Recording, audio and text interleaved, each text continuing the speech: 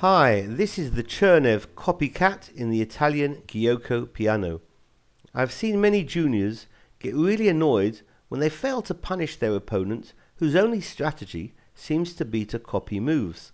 So this is the punishment that a mimicking player rightly deserves.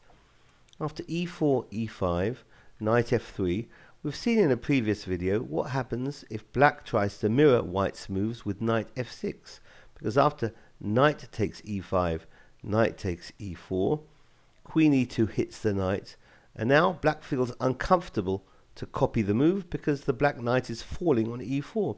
And if the knight retreats, then knight c6, discovered, check, and that's going to pick up the queen and it's game over. In this particular position, after knight f3, black tries knight c6, knight c3 and knight f6. In a different sequence of moves we have the four knights variation where black has basically copied white's moves. After bishop c4, black can in fact capture on e4, because if knight takes, black plays d5, regaining the piece. But if black again continues to mimic bishop c5, white castles,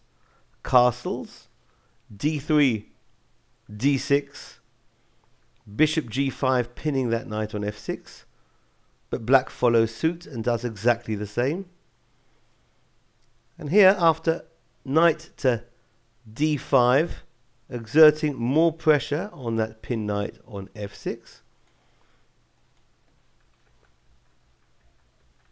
knight to d5, black does exactly the same, putting pressure on the pinned knight on f3.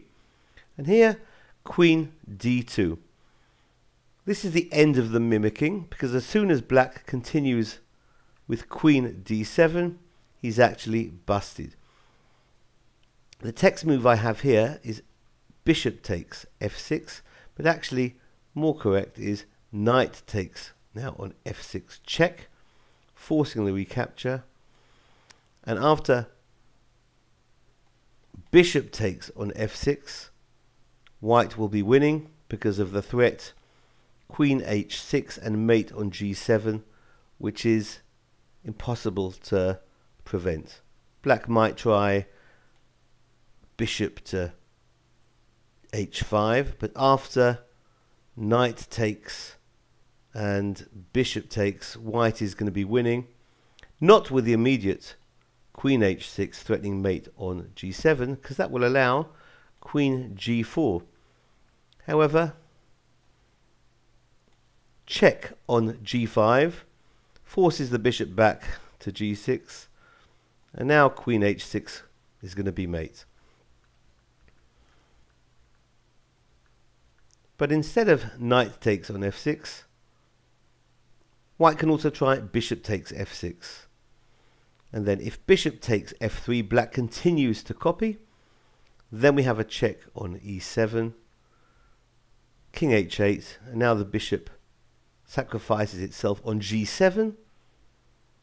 Bishop takes g7, king takes g7, queen g5 check, king to h8, and queen f6 is checkmate.